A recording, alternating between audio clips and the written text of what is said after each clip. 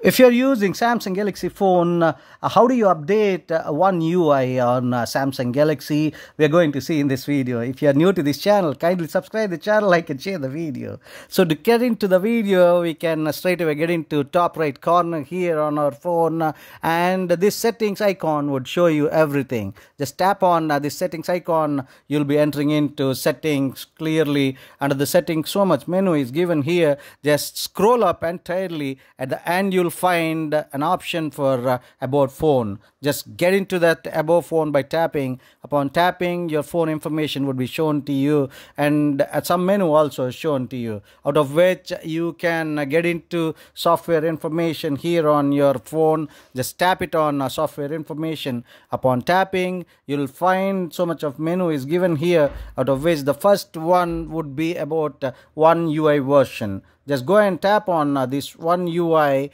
and whatever is available, the existing one shown to you, and if it is ready for any update, that will show you here. So that is the way how you can always update your One UI on Samsung Galaxy. Thank you so much for watching this video. See you in the next one. Till then, bye bye. Subscribe the channel, like and share the video.